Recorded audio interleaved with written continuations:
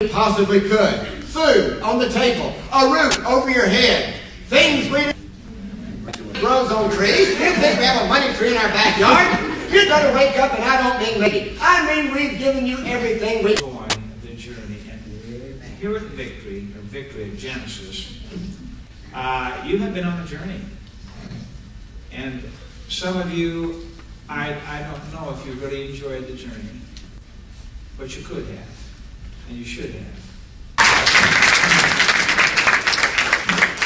What he did not tell you was before Noah's Ark, there was Henderson and Palmer.